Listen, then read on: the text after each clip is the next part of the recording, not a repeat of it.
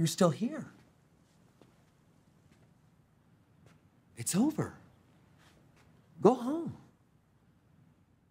Oh, you're expecting a teaser for Deadpool 2. Well, we don't have that kind of money. What are you expecting? Sam Jackson show up with an eye patch and a saucy little leather number? Go.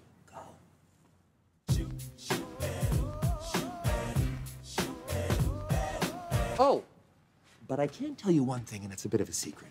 For the sequel, we're gonna have Cable.